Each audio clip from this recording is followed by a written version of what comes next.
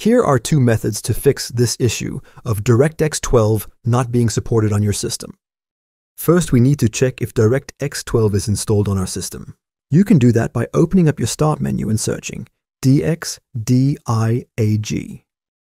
Run the program and check this DirectX version at the bottom. Now, if you have DirectX 11 mentioned here, we'll need to try two methods to get DirectX 12 installed and updated on our system. One more thing. Click on this Display tab up here and check if your system has a dedicated graphics card. If you have integrated graphics, these next few fixes might not work for you, but it's worth trying.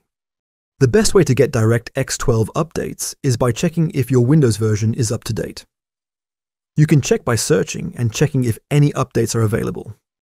Next, you need to check if your graphics drivers are up to date. For NVIDIA GPUs, you can check driver updates through the NVIDIA app. There was even a driver update specifically for Marvel Rivals. These updates would be able to fix most issues.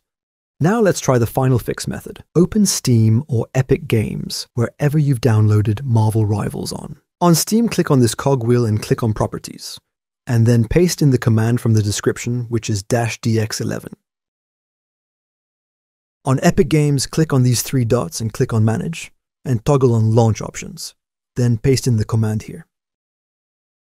Try running the game now. Please note that the game has had a lot of issues running on older graphic cards, and the devs basically confirmed the game doesn't work on integrated graphics. If these solutions didn't work, please leave a comment and I'll try my best to help you out.